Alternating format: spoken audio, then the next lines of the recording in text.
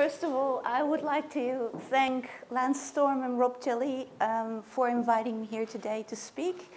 And I'd like to thank you all for coming and listening to this presentation. I'd also like to thank the committee members for doing such a great job in organizing events like this. So give them a round of applause. I think they deserve it. Thank you.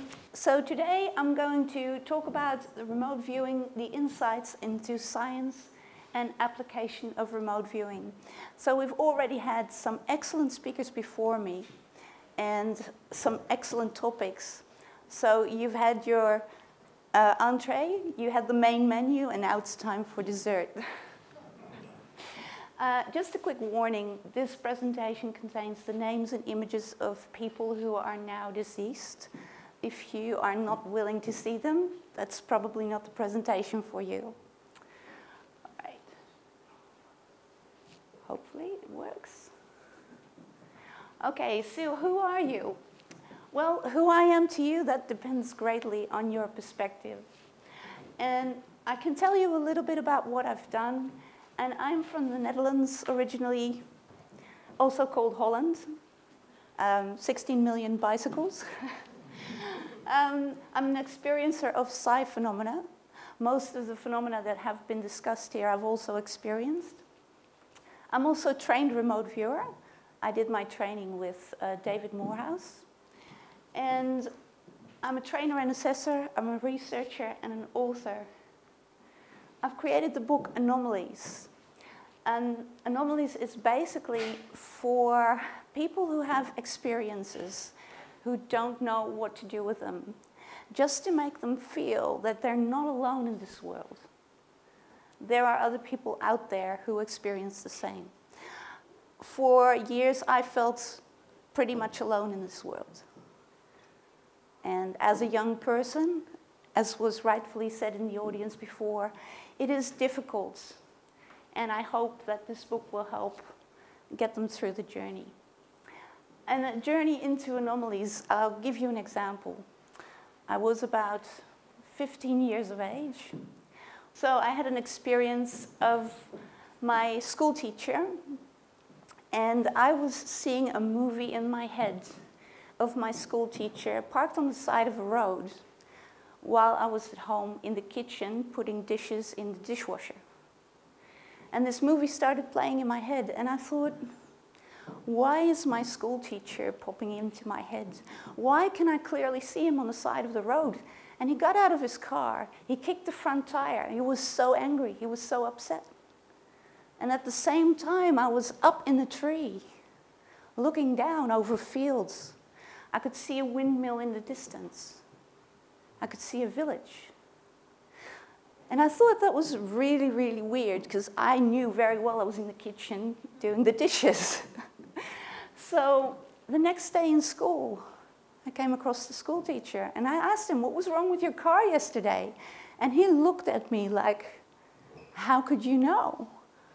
There was no one there. And I said, yes, I know. It was a long, straight road. Only the cows could see you. And he's like, that's amazing. I said, yeah, I think so too, but no science book can explain to me what happened here. And I had more and more of these experiences. And eventually, I thought to myself, okay, 1 can be a coincidence. 2 can be a coincidence. 3, maybe not. 4, 5, 6, how many times should something happen before we no longer consider it to be a coincidence? So I tried to prove it to a skeptical friend, and frankly, it scared her. And it was never my intention to scare anyone. So sometimes the events that happened in my life scared me too. And I'll give you another example, and this is all from the book Anomalies. I had a lucid dream. This was years later. I had all grown up now. I got married. And I had an experience of a lucid dream. In that dream, I was standing on a road, and I was told in the dream that I was going to the house of a serial killer. And I thought, yeah, right.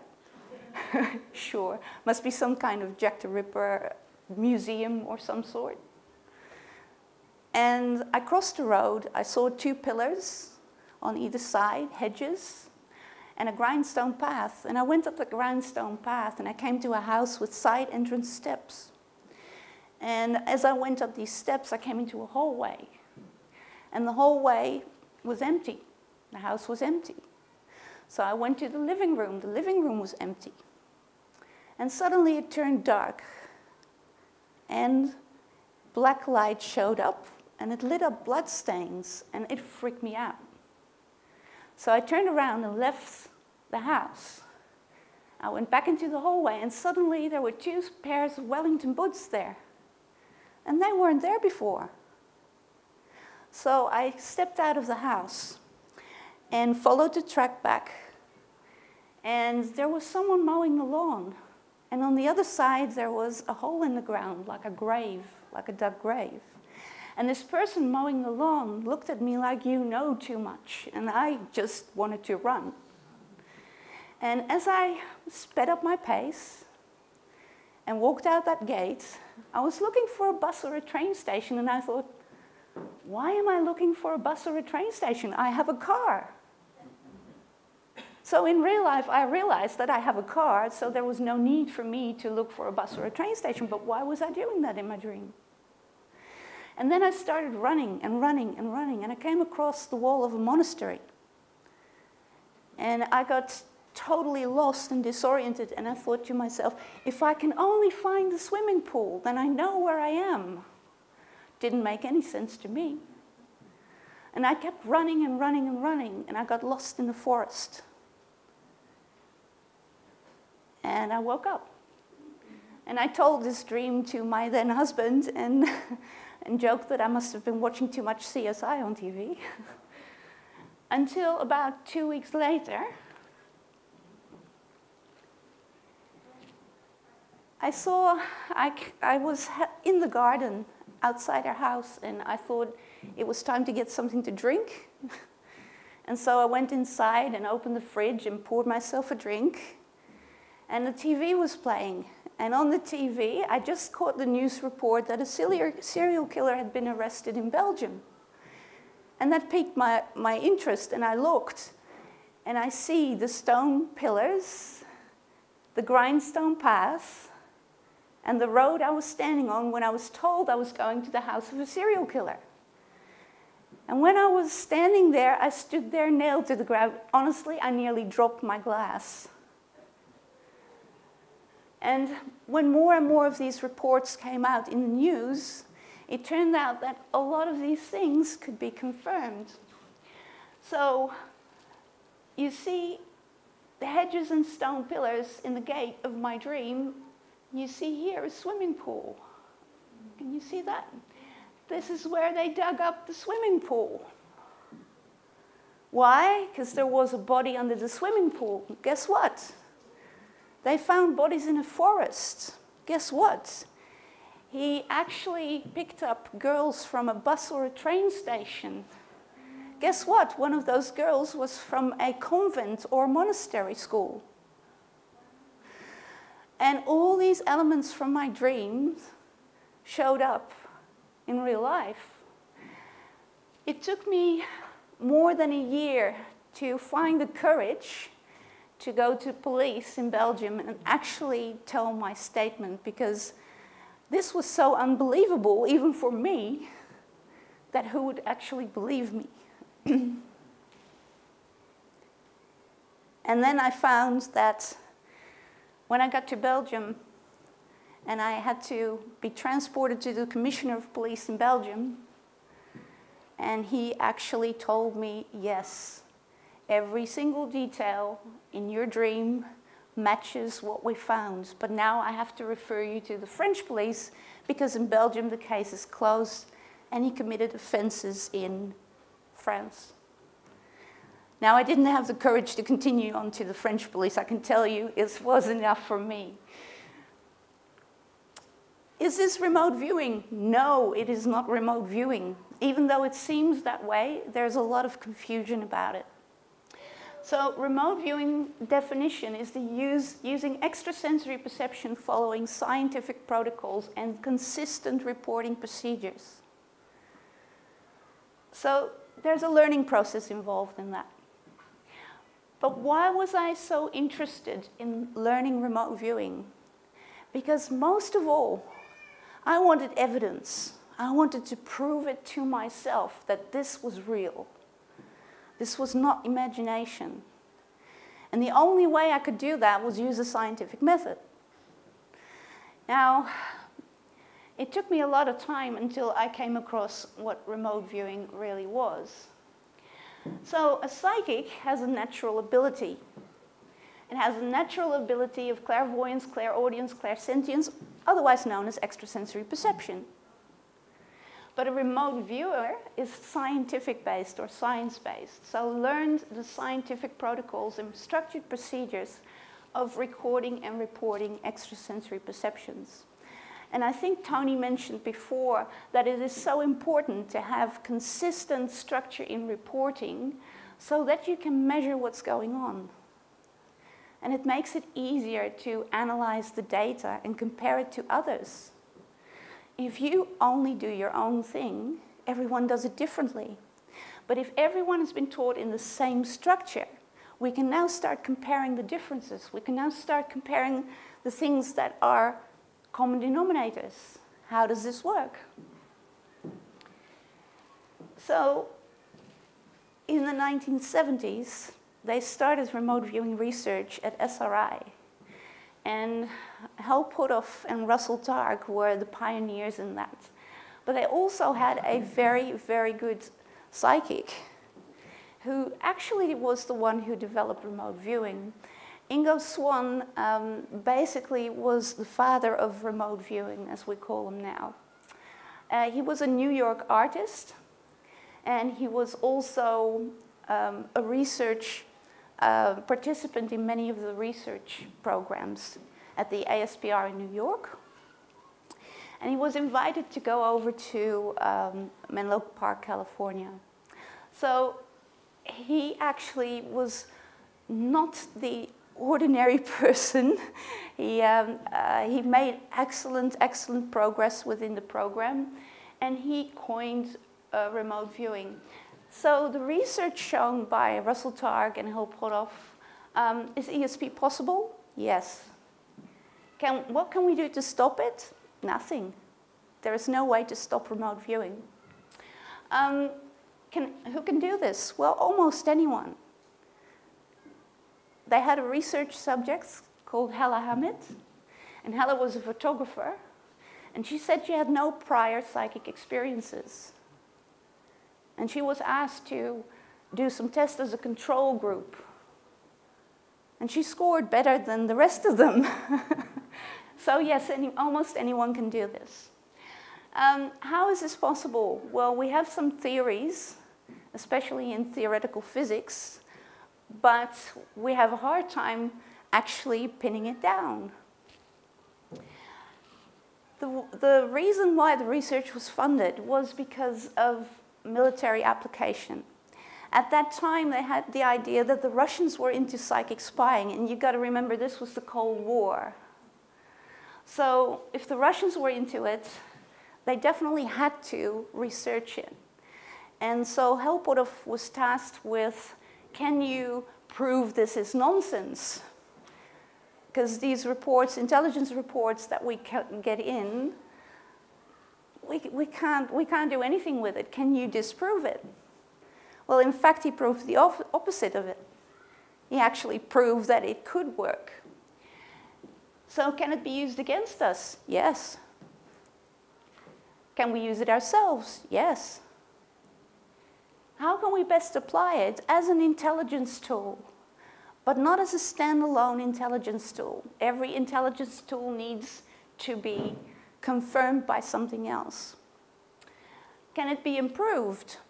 Well, I think Dr. Ed May would argue with me, but I think yes, it can be improved. Maybe not on the psychic scale, but definitely on the way we communicate. So there are different types of remote viewing. We have coordinate remote viewing, and that's how it started.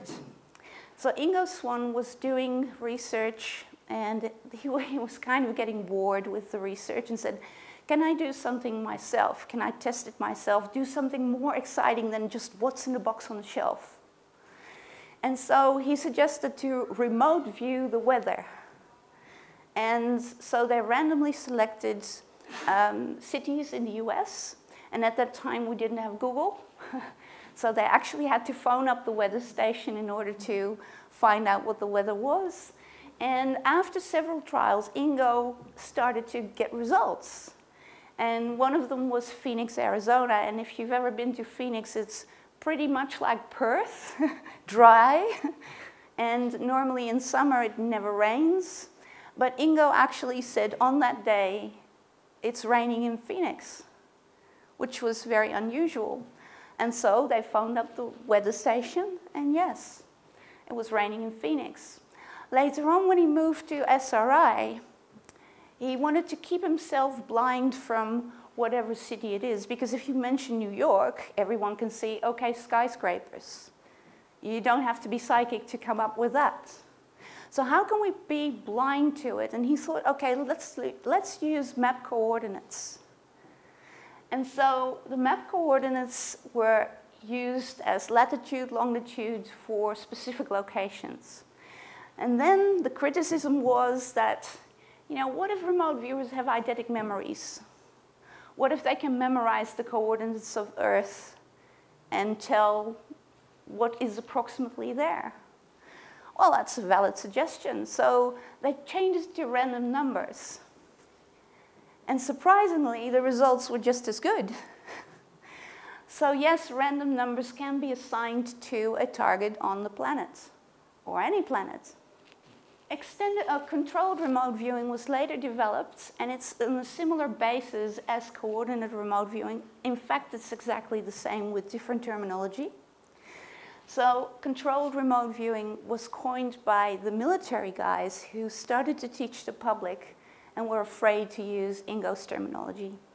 And it's actually a more apt name because what we do is in a controlled way. It has nothing to do with coordinates anymore. Extended remote viewing is different to CRV in the fact that when you do CRV, you are in a slightly altered state of mind, but you're still fully conscious. You're writing with pen and paper, and so you're not going off anywhere. You're right here and now. In your mind, you can perceive distant places, distant targets. With extended remote viewing, you go into a deep altered state, producing more alpha and theta brainwaves, and you stay under in that period longer. The remote viewing process is an undulating process. So you go under, come up, go under, come up, and we'll discuss that a little bit later as well. Then there is associative remote viewing, which is mostly used for stock markets, betting outcomes, games outcomes, yes or no questions, up or down, red or black. What they do is they associate two distinctly different picture targets to one question. And the question could be, would my team win the next game, right? So it could be, yes could be a fluffy cat, and no could be a square building. Now, if the remote viewers get a random target number associated with a question, they would either sketch a fluffy cat or something like a square building. But if they sketch a pyramid, either the question is invalid or the remote viewer is having a bad day. But they scored about 70, 80% above chance with these things. Now, if you have 70 to 80% above chance in the stock market or in games, you're beating the odds. All right, so there are a few misconceptions. This seems an unrealistic skill. And so people have unrealistic expectations. And one of these things is remote viewers should know and see everything. Well, guess what? Nobody can, because you can only see what you focus on. If I see this one lady in the room, the rest of the room is fading away, and I only can describe this lady. I have no idea. So, remote viewing is vague and useless. Well, that's like saying language is vague and useless. If I communicate and stand here and talk in Dutch, nobody in the room, well, maybe few, would understand what I talk about. Why? Because we're not speaking the same language, right? So language depends greatly on what is communicated in what way, and if the other person can make sense of what is being communicated. Remote viewing is or should be easy. No, it's not. It's not easy. Any skill takes time and effort to learn. Remote viewers should be 100% correct 100% of the time. Well, remote viewing is based on perception and communication. Guess what humans are not so good at? Even the best of the best fail at times. And we don't expect a dart player to throw bullseye 100% of the time. We call that unrealistic. Well, why would we say the same for people who do a similar thing? I'd like to hit bullseye every time. I don't. And to prove to you how difficult this is and how challenging, I created a little thought experiment for you. So I'd like to take you on a journey of remote viewing. Your target reference number is 11114141. Now, your mind drops into, like Google Maps, it drops into a location, and there you are. Did anyone tell me where this is? No. Guess what normal people would say? Well, if you give me a long straight road, I can't do anything with that because this could be anywhere in the world, right? Fair enough. Okay, let's look around. Then you see this. Can anyone tell me where this is? No one? Well, very good. I can't either. So you get an initial perception of an open, wide, flat and desolate area with some hard, rocky, sandy, gritty surface and some rough, prickly shrub or vegetation. Also perceive a long, flat surface, possibly a road, and surrounded by fields, however, no significant features. So you see actually a snippet of a remote viewing session there. Is this accurate? Well, we have no way of determining that, because we can only determine accuracy if there is some evidence. Could this be used in a practical case? No, because it's quite literally a needle in a haystack. Then you get an impression of this: perspiring male, sweaty running socks, male driving, something weird. Perception of a flat, warm, black surface, likely a road. Quick flash of the number 61. Perceive stinky, sweaty, warm, clammy, and it smells to me like smelly socks. And there appears to be a sense of moving, warm wind, and a whirring sound. Okay. Then there is a perception of a hyper-energetic, nervous, stressed male who appears to be moving, and there's a sense of on time. He appears to be agitated, angry, determined, obsessed, and it's almost like this person had too much coffee or energy drinks. Okay. So could this be used in a practical case? Well, the information is a little bit more specific, but we still don't know. It's difficult to identify. So who is this agitating, perspiring, angry male? And why is he so agitated? And then you get this. So it's dark, impression, some kind of fuel station, flashing lights. Okay, it appears to be dark. There's a sense, there's a flash of light, and we're moving past some sign of a white, and red circular star-shaped logo reminds me of a Texaco logo. Now I say it reminds me of a Texaco logo. It is not a Texaco logo, but it's something similar. Moving past flashing orange lights, there is some barrier for roadworks, or like some barrier of roadworks. Then a tan is perceived, but also a feeling of rushing, moving, holding, like holding on to something. And this something appears to be inside, locked away, trapped, in the dark, hidden and moving. Is the information accurate? Well, we still don't know. Could it be used? Well, the combination of these elements narrows things down a little bit, but it's still generic, right? Then you perceive something like this. It's dark. There appears to be a sense of control, something contained in a tight space, and it feels claustrophobic. It feels to me like being locked in a small moving space. Although it's dark, you perceive a clear picture of a male, dark brown hair, tan complexion, South American looking, mustache, some facial hair, brown eyes, possibly injured shoulder, and appears to be hyper, angry, and determined. Well, could this be used in a practical case? We don't have a name or a vehicle registration, which is what the police normally really want. But we do have a sequence of perceived events. Now, what I perceive may not be very accurate because, like I said, we're terrible at perception at times. So we've got to give it some leeway.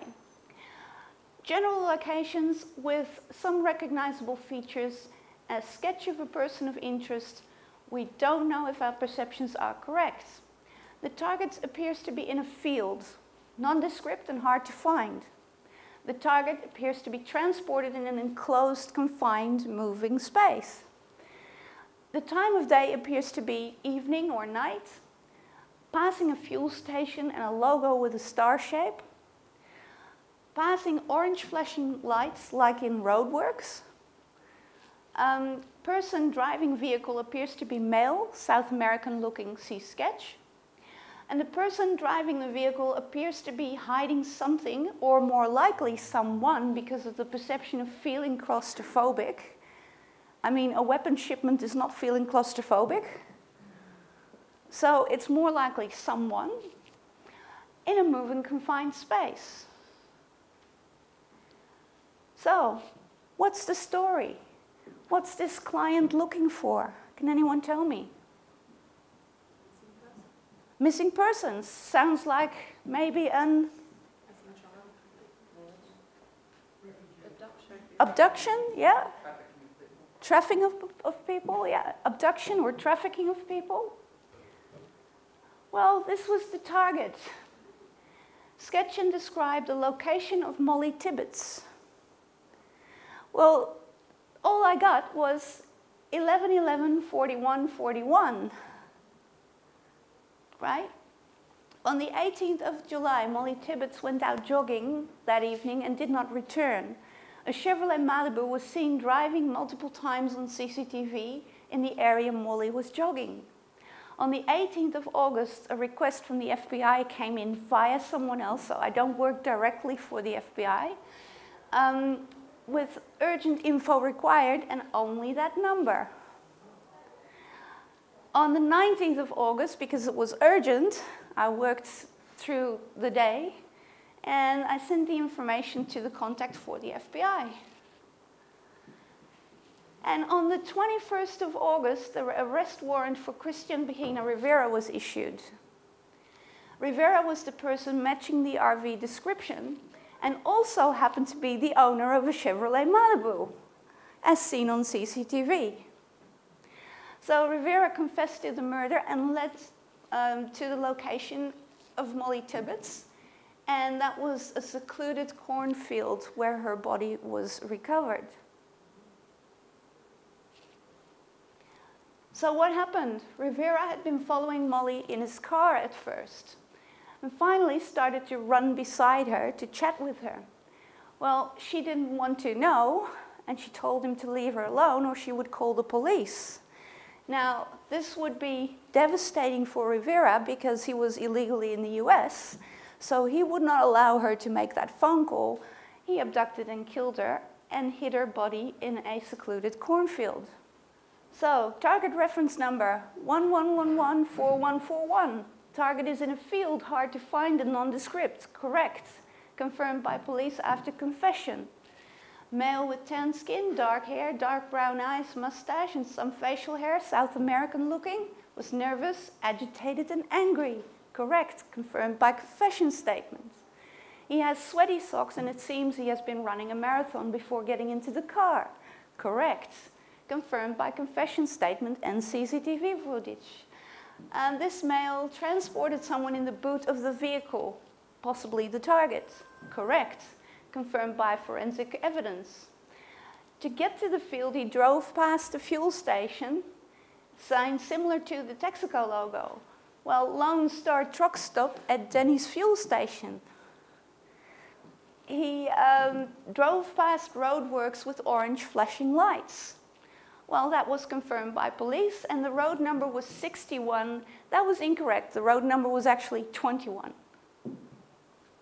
So, was the information accurate?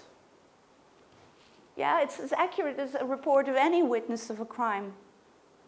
And could this be used in a practical case? Yes, well, in fact, it has been used. So, in some cases, the person can be prompted to confess if you know details that they only know. Or investigators could look at certain aspects of a case that they might have overlooked before. Working for law enforcement has a downside. I can only tell you this because the case is closed. If I had told you this beforehand, I would have probably caused obstruction of justice, right? So confidentiality information can only be submitted to law enforcement case officer on the case. And that is very important. Many psychics out there try to prove themselves, put it in the press. What you're doing is obstructing justice. I know it is difficult to prove, but what I can tell you is that the person I send this information to, I have the email. I have the email and the date of my session. So I can clearly prove that I have done this before he was arrested. Unusual witnesses. Professional remote viewer has been trained to observe and report information in a clear, concise, and unbiased way. As unbiased as humanly possible. Dangerous. Providing accurate details only the perpetrator could know will put you on the suspect list. Right?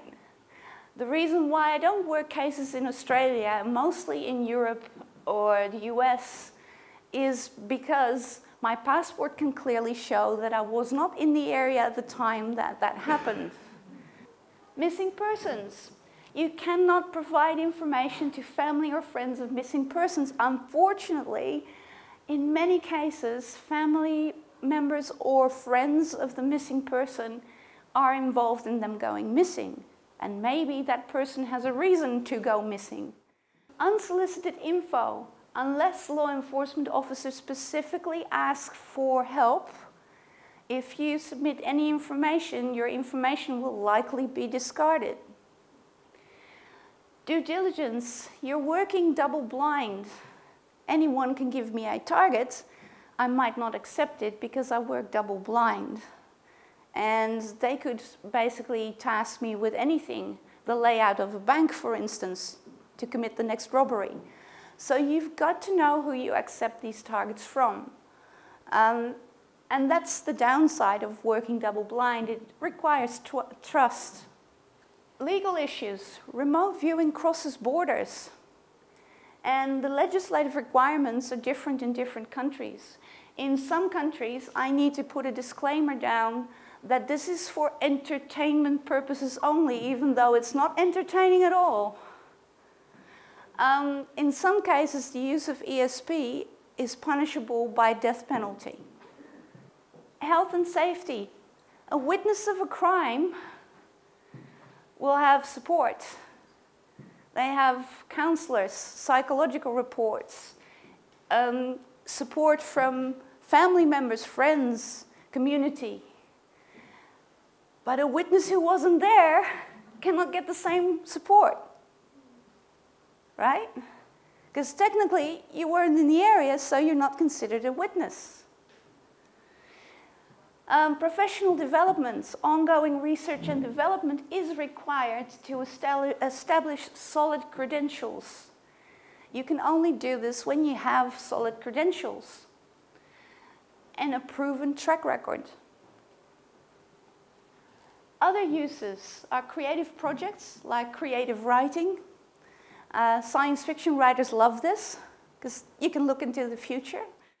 Visual arts, novel ideas or concepts, futurology, archaeology, cryptology, deciphering things, financial markets, as I said, associative remote viewing, and health and science, only in conjunction with medical experts. If you do a remote viewing session for someone with a medical problem, it still needs to be assessed by a medical expert. But you might give that medical expert a hint of what to look for. Questions? Just a comment, actually, that when you mentioned about the psychics involved with the police crimes, yes, I have seen cases where people of psychics have gone to the police and been arrested or been regarded suspiciously as being a perpetrator of the crime, which unfortunately for them, they didn't realise what sort of a mess they can get into, really. And if you don't teach people who are already psychic a way to deal with it responsibly and a way to protect themselves from making the mistakes that other people and myself have already made, and learn from them, so that they don't get arrested in those cases. And that's one of the things why I'm teaching people remote viewing, and more than that, because I think it's my responsibility and the responsibility of the rest of the world to deal with this in a responsible manner. And I think that was a really good one. Hello. I just have a question about the ethics of remote viewing. So doing psychic or mediumship work, the mediums usually, if, for example, they ask a question or they're working with the spirit world, they might be shown that they're not allowed to see something because it's private, as though information isn't available to tell someone else about someone else. So when you're doing remote viewing, is there sort of ethics around what sort of scenarios you should be looking into? For example, doing police work, you're trying to solve a crime, but people could use it for all kinds of things that aren't necessarily like a breaching people's privacy, for example. So I'm just interested to hear about your perception on that. Okay, yeah, it's a very good question, and it comes up in many, many times. And obviously you need to very, very carefully consider what people's privacy is. And I'll give you a good example. I had a request from someone who had met a young lady at a fair. They were both engaged with their families, so they couldn't talk to each other for too long. And they both seemed to want to keep in contact, but they lost sight of each other. And he requested me to remote view her. And again, I only work either with police if it's a police case, or with lawful private investigators who will then try and locate the person. Ask the person, do you want to have contact with this person? If the answer is no, they cannot legally provide the name to the other person. So I put things in place to responsibly deal with that information. With remote viewing, you can look into anything. I like to take the more responsible approach, but not everyone does, and that's kind of scary. And I think people working for the CIA didn't have these issues because they had license to remote view wherever they wanted to, right? We are members of the public. We have to consider the legal and ethical cases. So I think, yeah, it was a really good question. I hope I answered it. Yeah, hi. Looking with remote viewing into the future for just yourself, Yes? could you have a sense of what global warming is going to do? Whether we're going to have a GFC 2? What sort of envisioning can you have a sense of in your own life? As future, in looking into the predicting, there's several challenges with remote viewing. Doing things for yourself, you need to still be double blind.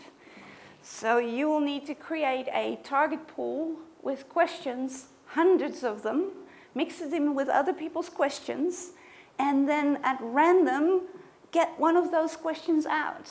And you don't know which one that is. So there will be just numbers associated with the question. The other thing is that if you go into the future further out, it tends to be more wavy. It tends to be, the further you go into the future, the less accurate it seems to be. So short-term predictions are usually more effective than the long-term predictions. It's not to say that they aren't, but it becomes a bit up in the air. If I were to say something like, could we see a GFC 2 next year, 2020? Would that be enough to just go, okay, give you the sense or not? That could be done, but now you have what we call front-loaded me. So my own ideas of what is going to happen regards that might actually be incorrect, because now I know what the question is. And so now I start to assume that where we're going, the answer might be yes or the answer might be no, depending on my stance. So how could I do it if I said, I've got a question in my mind about something, and it's 21, 22, can you decipher that? I can teach you that. Okay. But it's too complicated to explain that in one session right now. So, but I can teach you that, how to do that. All right. I was under the impression that like remote viewing is like a two-person job, so like a remote viewer and an interpreter. So I was wondering how does that work if you're also interpreting and you might have your own biases and Okay, stuff like so what you're referring to is that there's many people involved in remote viewing. Normally, there is a client, then the client goes to a tasker.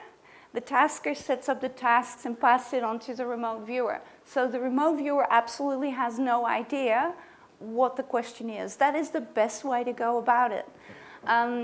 Sometimes the remote viewer also has a monitor, and that is someone who sits at the desk with them and guides them through, and the monitor should not know what the question is either, but guides them during their process. Okay. So I hope I answered your question. Thank you. Let's have a quick break and come back to part 4.